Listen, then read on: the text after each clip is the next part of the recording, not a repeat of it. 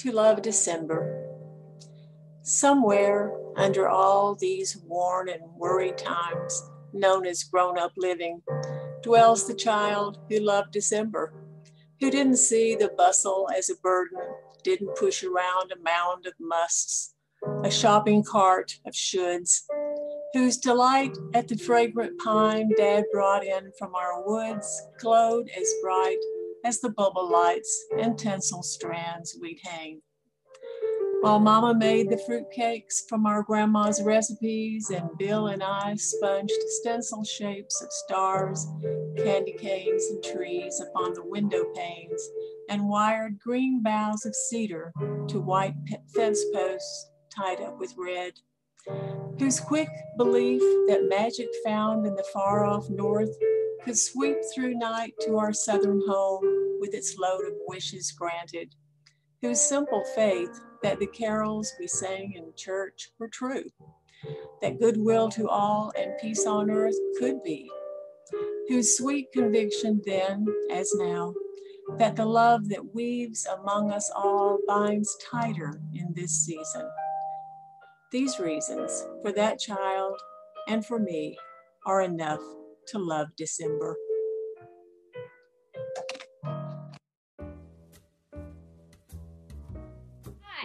My name is Lorraine Thompson, and this piece is called Sweater Weather. 4 oversized fleece hoodies, a couple of earth tone cable knits, 2 fancy ones with bad girl zippers at the neck and at the wrist, a burgundy, 2 browns, at least 4 blacks, because I feel sexy in black. Cowl necks. I mean, who doesn't love a good cowl neck? I mean, it's the general look of a turtleneck without the choking. It's a no-brainer. And shawls. There are over-the-shoulder shawls, and there are over-the-head shawls. These are the family's secret keepers. There's the cardigan, the sweatshirt, the jumper, the shrug. They are all the spiced chai of clothing. They are the first moment between clean flannel sheets. They are the comforting tick of the clock that hung in my grandmama's kitchen when she lived in the trailer. They are the love child of Jack Frost and a very hardy Irish lass. And they are the security blanket that keeps me both safe and warm during winter.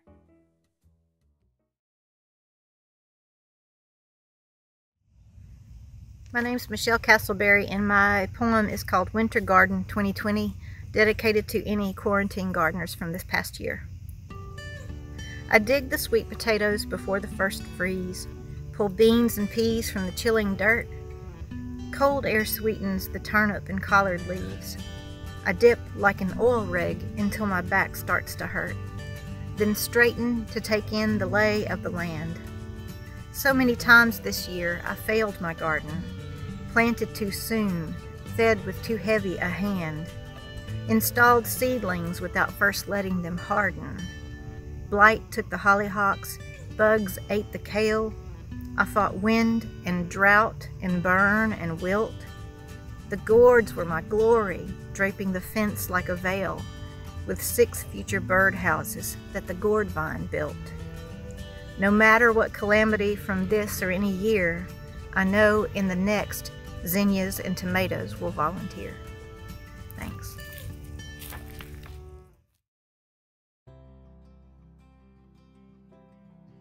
I'm Juliana Gray, and I'm going to read a poem called The Skaters that was originally published in the Cincinnati Review. The Skaters. What a thing to trust your life to, a scenic veneer of solid safety slashed with blades. Give me 4 cubes and a gin and tonic. Give me salt for sidewalks and lacquered roads. In London, 1867, the ice gave way in Regent's Park and hundreds fell into the faithless lake. In a trice, Victorian coats and heavy skirts swelled with water. Boots and skates pulled them down. They clawed at branches, each other, the frozen shelf, mad to regain the land. 40 drowned. So cold it was, The ice resealed itself and kept them for days, preserved like florist wares under glass, reaching toward the air.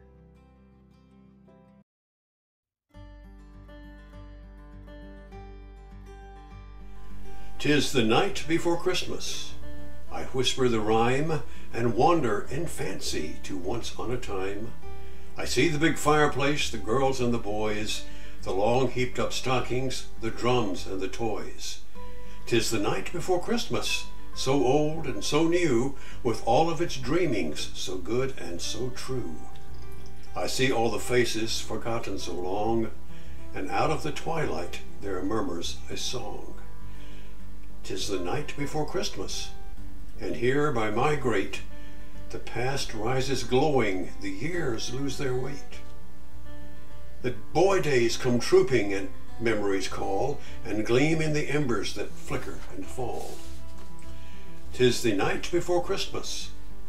Ah, could I but clutch the gold of my fancies, 'twould go at my touch. The shouts and the laughter, now sweet to my ear, would shrink to a silence too deep and too drear.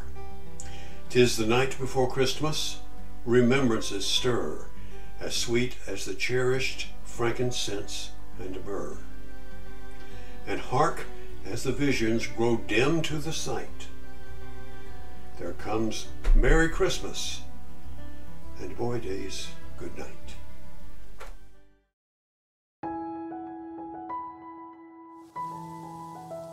Hello everybody, my name is Tammy Gerson, and I'm here to read you a poem about the holiday of Hanukkah.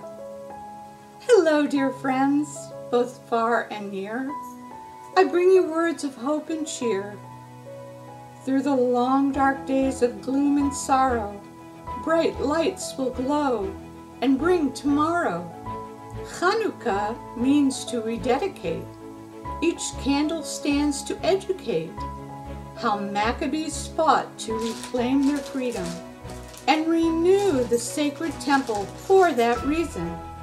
And so we light one candle each night, 8 candles shining so very bright.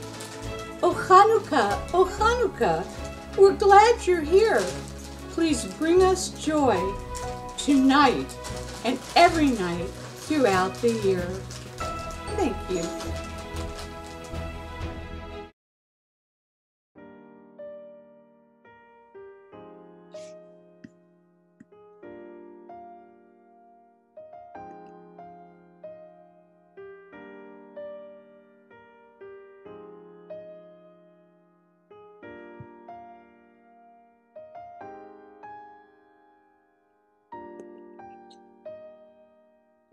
Ice encrusts your goggles at 25 below.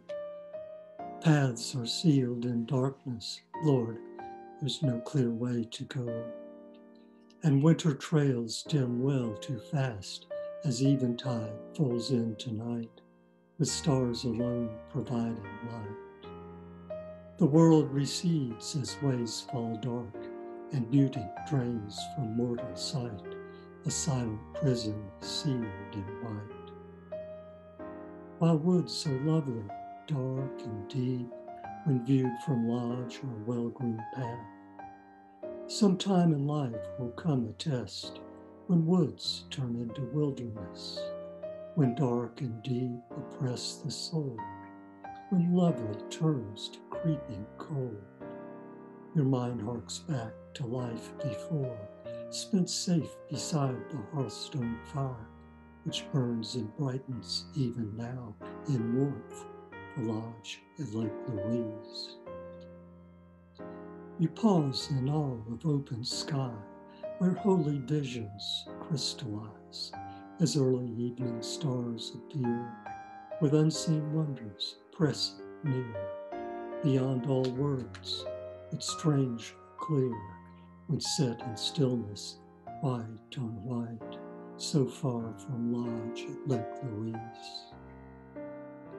But ice encrusts your goggles, it seeps inside your soul, and time compresses tightly to frozen snowy hell, its icy heart indifferent the choices in their toll. So brave the cold, embrace the pain, then take a step and step again. Led by the arms of God to life, or to the arms of God to lie, matters not in wilderness. Resolve sustains beyond despair, if inner stillness shares the grace of snow-white peaks seen in the face, the placid depths of Lake Louise.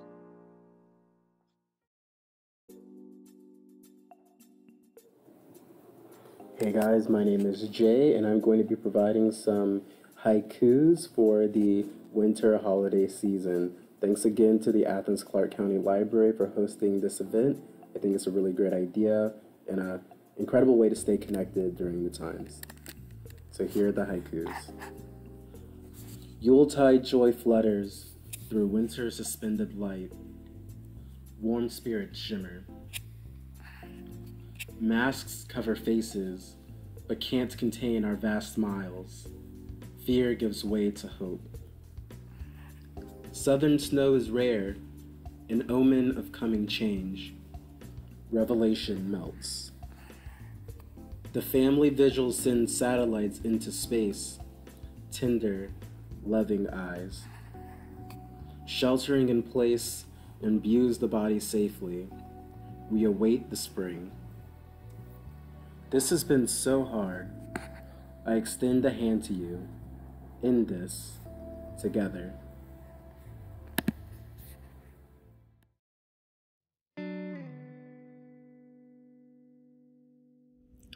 Stopping by Woods on a Snowy Evening by Robert Frost. Whose woods these are, I think I know. His house is in the village, though. He will not see me stopping here to watch his woods fill up with snow. My little horse must think it queer to stop without a farmhouse near. Between the woods and frozen lake, the darkest evening of the year, he gives his harness bells a shake to ask if there is some mistake.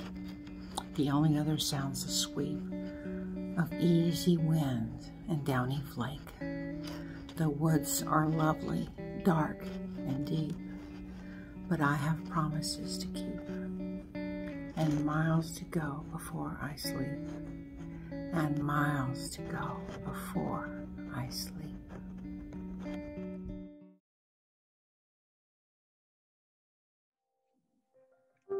December. It's always been about some star, this welling joy and slant light days, encountering of longest nights with something kin to peace. Before the old relief, the cycle's tip, our stars return to coax the seeds and warm the sap, to stir the sleeping ram to sow his crop of springtime lambs. And later, looking east, in the darkest night, we found the radiant point, the journey's start to truth, once known, too evergreen to die, and love too bright to dim. It's always been about some star, some cosmic, mythic, sacred star we hold when days like these are pale being cold and slight, for in that star is hope.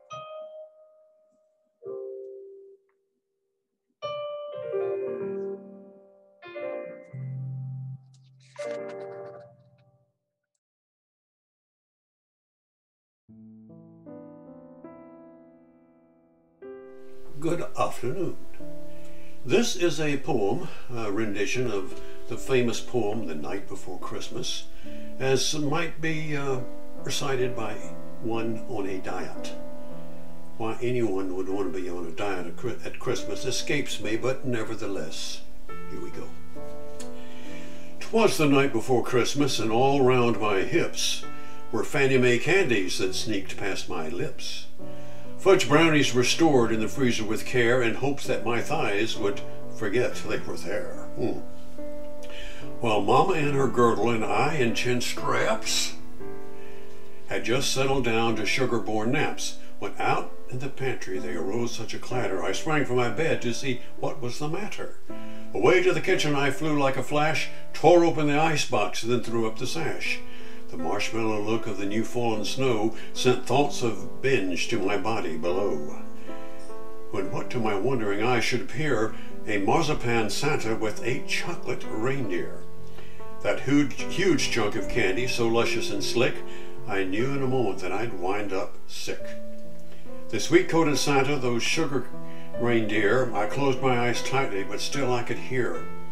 On Pritzker, on Stillman, on weak ones, on tops. A Weight Watcher dropout from sugar detox.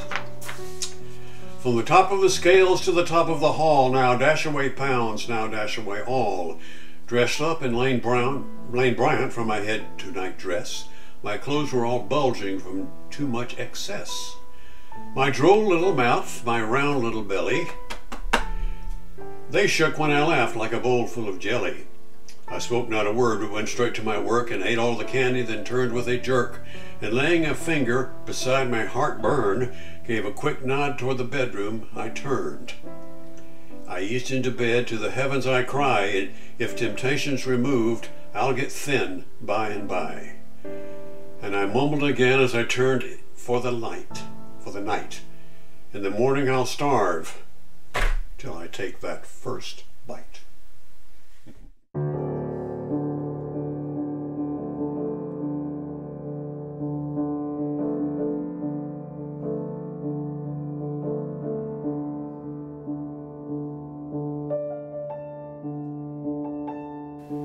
The dark shadow of space leans over us.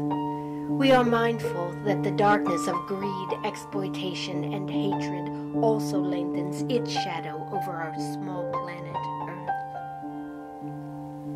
As our ancestors feared death and evil and all the dark powers of winter, we fear that the darkness of war, discrimination, and selfishness may doom us and our planet to an eternal winter. May we find hope in the lights we have kindled on this sacred night. Hope in one another and in all who form the webwork of peace and justice that spans the world. In the heart of every person on this earth burns the spark of luminous goodness. In no heart is there total darkness. May we who have celebrated this winter solstice, by our lives and service, by our prayers and love, call forth from one another the light and the love that is hidden in every heart.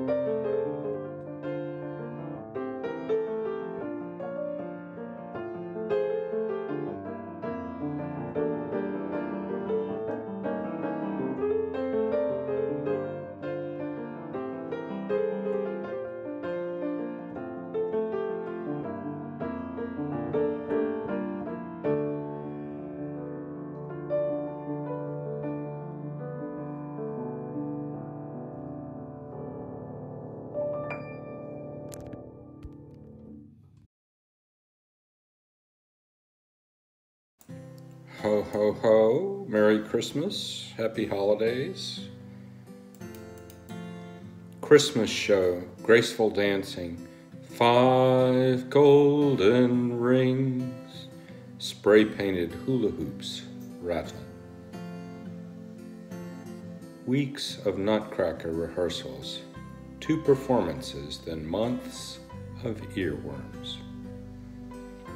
Christmas kitchen, the turkey left alone, the dog feasts. Southern Nutcracker, backstage whispered again and again, "Excuse me." Country graveyard, on some plots, little Christmas trees. With Dad at keyboard, the 8-year-old says yet again, "It's my Christmas gift." After Christmas, bright and full, recycling bins. 3 a.m., reading in a hotel lobby. Thank God they've stopped the Christmas music. Curved on the winter field, that improbable purple blackberry canes. Brown weed coated in shining ice, Cinderella.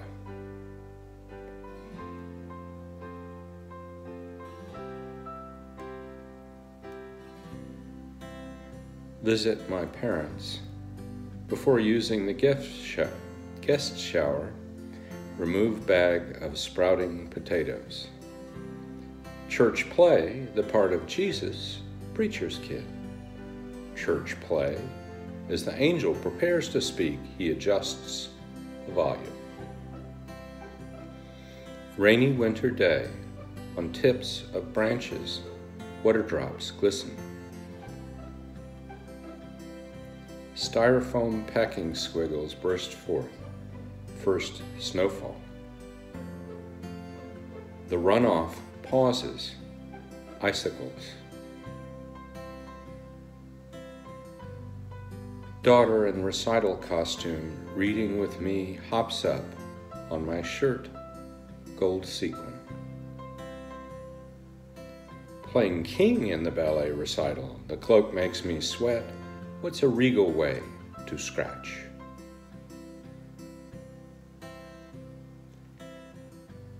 Mountains near Mount Airy, a church advertises live nativity scene, drive-through. And winter sun, an old dog sleeps by the swing set. Thank you. May your holidays be happy and safe.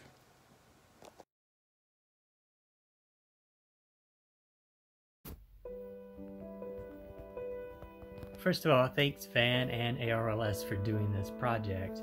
When Van first asked me if I would like to contribute, my first thought was, I don't know if I really have a poem about winter and Christmas that's not about death or dying or some other equally depressing thing, which 2020 is kind of depressing enough.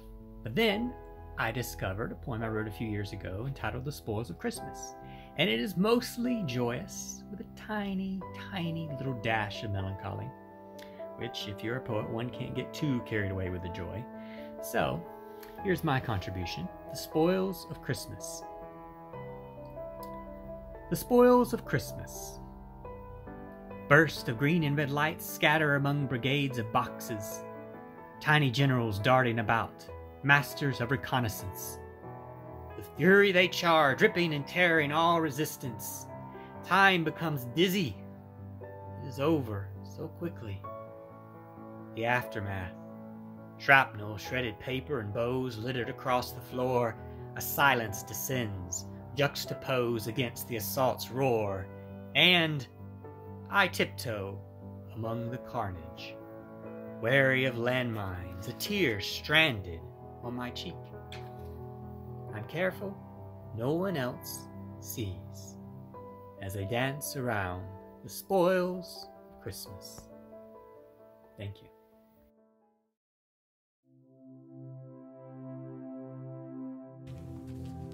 It's December in Athens, but leaves are still falling, and we're still in the midst of the pandemic. This poem is called Falling. A mosaic of autumn leaves, but part of me still also grieves for another change of season, while some hold firm to selfish reason, withholding care from those now least, maintaining power to fuel the beast for bombastic, futile demands, as more retreat empty commands. This poem is for the winter solstice.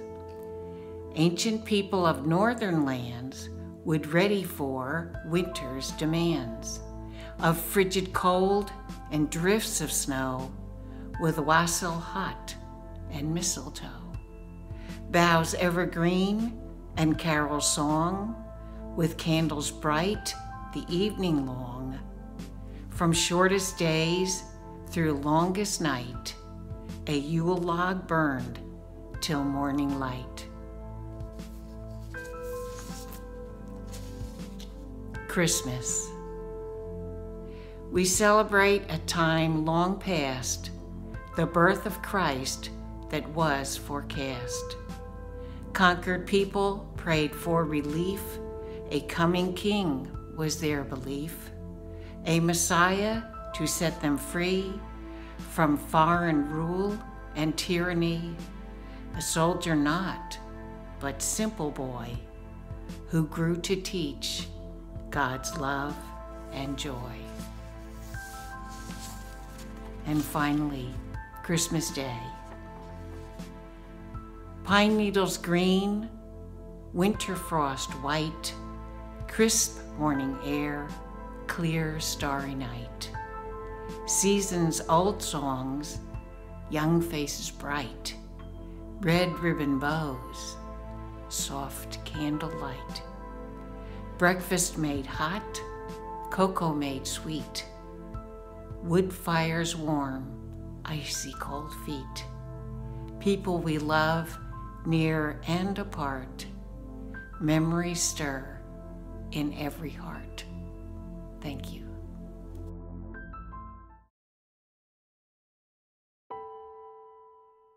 I'm Donna O'Kelly Butler. I'm the branch manager of the Bogart Library in the Athens Regional Library System. I wrote this poem, Winter Quilts, in memory of Ruby Gillespie O'Kelly, my mother. August 23rd, 1918 to December 18th, 2005. In December the quilts return, stirring from summer sleep, drawn by gentle hands from shrouds of cotton used to shield fading colors from summer's bright sunlight. I free them from coffins of pine and cedar, tenderly unfold each, naming pattern and maker to remind each quilt of its genesis. Sun Baby, my mother's first, soft in tones of gold and brown, the color of winter's fields. Look, see the determined stitches sewn by dimpled hands, with tobacco sack thread beggared from her mountain granny, overseen by an exacting mother. Ruby, take those stitches out. You'll catch your toes in 'em. Trace, the sage green binding, added in later years to hold the batting in, sage green, the color of my mother's eyes. I clutch the quilt close and close my blue eyes. I breathe deep. Do I imagine the aroma of tobacco from Granny's corncob pipe? Autograph quilt, pieced by mother and friends, young wives and girlfriends at their first public jobs, seamstresses in a World War II uniform factory. Each brought a bright, cheerful square for the whole, basted together with laughter and tears while war raged abroad. Letters and news were scarce, but friendship plentiful remained. Sweet girls' names, embroidered, now faded, but never forgotten. Churn dash, each blue strip the color of a young husband's eyes. Exactly, precisely, exquisitely cut, pieced, and quilted by firelight and a single electric bulb. After a day in the factory, after morning and evening milking of cows. Made in company with mother-in-law and sisters-in-law. All ears intent on the radio's news. All thoughts on 4 sons, 7 brothers, 1 husband far away. There are so many more. Strip quilts, sewn quickly to keep a growing family warm, hastily but lovingly made of pretty fabric. Some strips torn from flour sacks, others hoarded from old dresses once worn gaily to church and parties, scraps of another life sewn together to create life anew, that of mother and farmer, challenged and busy. Each of these is lined with cotton, planted, pieced, and finished by the sewer's own hands from her own field.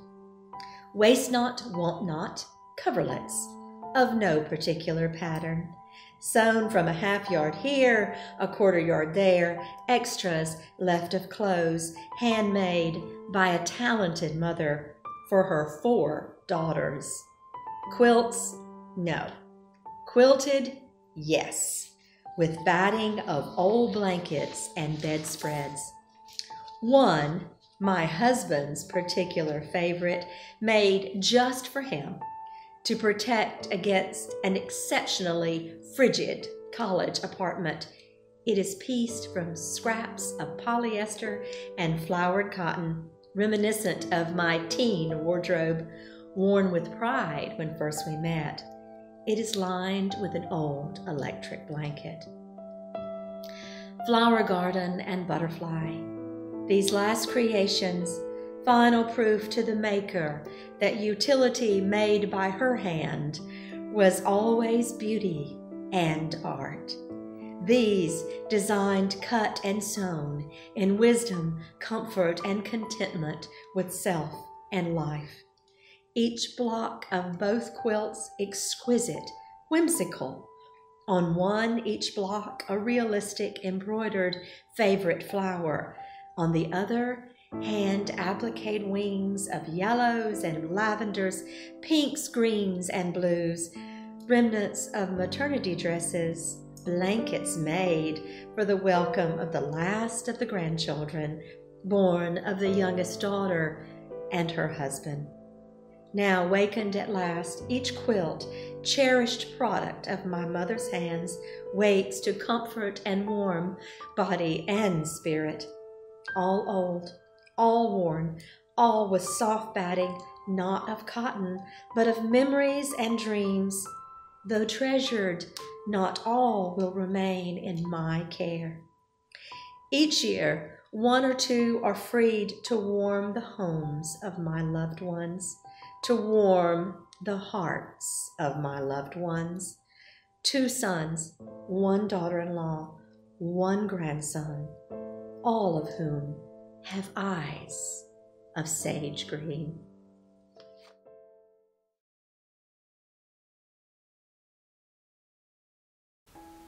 Christmas with My Hyper-Religious Relatives by Bowen Craig. The season was upon us once more. Oh, the merry we shall all make. Conifers tower over wrapped presents, semi-human shaped cookies to bake. This year I invited my entire brood to my humble place of dwelling, forgetting of one branch of my tree and the religion they're constantly selling. Uncle Pete and Aunt Rosie preach at us all holiday long, pausing only to breathe, hunting for sin under furniture, in books, anywhere that allows them to seethe. I had naively and completely forgotten how religious they always are, their habit of bringing Jesus everywhere, even the dashboard of their car. Determined both to humor these zealots and enjoy my Yuletide in the traditional way, On December 23rd, I hatched my plan to keep jolly this Christmas Day. To the liquor store I ventured, scooping up handfuls of airplane bottles, in an attempt to keep my sanity through booze so as not to throttle Uncle Pete when he inevitably launched his standard faux Christian tirade against yoga pants, skinny jeans, fun, and anyone ever getting... It was destined to happen, as it did every single year, and dear Lord, I can't stomach it with nary one drop of beer. So like a confused Easter bunny, on the 24th I did safely hide bottles all over the house, prepping for Christmas tide. Vodka in the dishwasher, bourbon under the sink, spiced rum in the fridge crisper. In stolen moments I'll drink at least 2 bottles per room in anticipation of my brood. No matter where we did venture, I could refresh my mood. Vodka and OJ, rum and coke, popular historical mixes. The veil of useful family lies is the glue that always affixes our love to each other, for love's the actual point of holiday gatherings. Next year I may hide a... We lie to each other, we lie to ourselves, but lies, they're useful, like mall Santa's elves. When Rosie launched into her annual rundown of local sin, I reached under the couch cushion and rescued my Bombay gin. Uncle Pete recited his yearly wish for a new kind of chastity belt. I opened my freezer to check if the margaritas did melt. When Cousin Sharon agreed that Uncle Pete just might be right about rounding up Guatemalans and hiding them well out of sight, I took a deep breath and a hearty gulp of Jim Beam, mixed with sparkling cider, calming down, it would seem. 'Twas nary one single fight in my home that holiday eve, because I had duct-taped a Jell-O shot up my left sleeve. Peace on earth was declared, at least in this house, this year. Sure, I threw up before dessert. Next year I may just stick to beer. I learned a valuable lesson Pete and Rosie never knew. The ultimate gift of delusion is powerful family togetherness glue. So Merry Christmas, Christians. Happy Hanukkah, Jews. Whatever you celebrate, it's better with booze.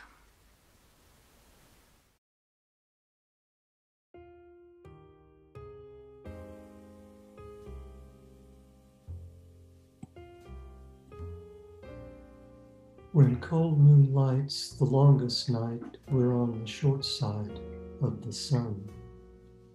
These are the days of dusk, when the pale sun beats west through half-hearted arcs to warm a far-off southern sea, and Orion rises red-shouldered east into evening to hunt the blackened midnight sky. This is the season of silhouettes, when dark forms cast shadows on a velvet void to illumine by absence a vast empty realm where love lies below layers, faith stands by frozen, and hope taunts the dormant heart. This is the grace of unknowing, the stage beyond belief and doubt, a place to bank the fire and wait. Till ice moon lights late winter nights, we're on the short side of the sun.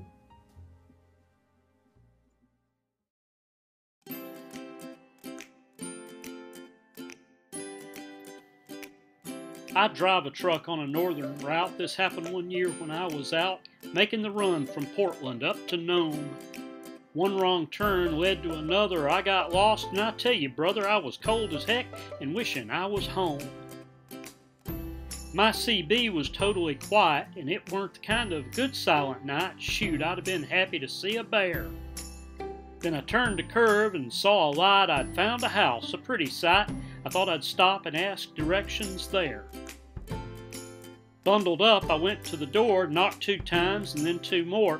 Finally, a female voice said, "Come on in." Now, going in was my first mistake, and seeing her caused a double take. That was a girl you might say was built for sin. She was sipping a beer and handed me one. Then she reached up, pulled her hair undone. I knew then it wasn't the beer making me warm. Now ordinarily I'm quite shy, but then again I'm just a guy, and before I knew it we were smooching up a storm. It was hot and heavy between her and me. Then I looked up in time to see a fella heading for us and moving quick. He weren't too jolly, he looked right mad. I'd seen him before, or I thought I had, and I knew then in a moment that was St. Nick. And he said, "Get your paws off of Mrs. Claus, that ho-ho-ho is mine. That jolly old elf couldn't stop himself, he was kicking my behind. He may look jolly in the cartoons, but that night he was mad as heck. He said, 'Get your paws off of Mrs. Claus before I break your neck.'" So I said to Santa Claus, "Hear me out. I don't know what this is all about. I don't even know this woman here by name." "Well, it's Cindy Lou," old Santa said. "She's Cindy Claus. We're legally wed." Then he jumped on me till I thought he'd left me lame. He had a lot of fight in him for a little feller. His suit's all red, but he ain't yeller. He whooped my butt coming and going that day. About the time I thought that he was through, he grabbed me again and away I flew. But when I got loose that third time, I run away. And I heard him say, "Get your paws off of Mrs. Claus, that ho-ho-ho is mine. That jolly old elf couldn't stop himself, he was kicking my behind. He may look jolly in the cartoons, but that night he showed me what. He said, 'Get your paws off of Mrs. Claus before I kick your butt.' I ran outside, jumped in my truck, cranked her up, and I prayed for luck, put the pedal to the metal right away. I saw the interstate sign after about a mile. I was back on track, and that made me smile, but I knew I would never, ever forget that day. Many years have now gone by since I met Santa and his lovely wife, but the scars of that encounter still remain. My new route is around Atlanta, 'cause ever since I met old Santa, the holidays remind me of all that pain. My advice to you, my friend, if a pretty lady invites you in, that's the time that you should really pause. And remember, St. Nick is jealous plenty, and he'll whoop your butt if you touch Cindy, so keep your hands off of Mrs. Santa Claus." And he said, "Get your paws off of Mrs. Claus, that ho-ho-ho is mine. That jolly old elf couldn't stop himself, he was kicking my behind. He may look jolly in the cartoons, but he whipped my butt just right. He said, 'Keep your paws off of Mrs. Claus. Merry Christmas and good night.'"